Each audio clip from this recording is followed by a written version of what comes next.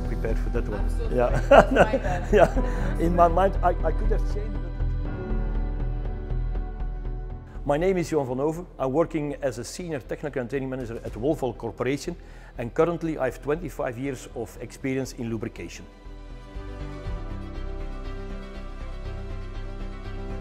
Yes, one can top up the engine oil of the car, but of course only in case that in between service drain intervals that the light would go on, and then you need to top up normally with the correct oil, the same as currently in your car.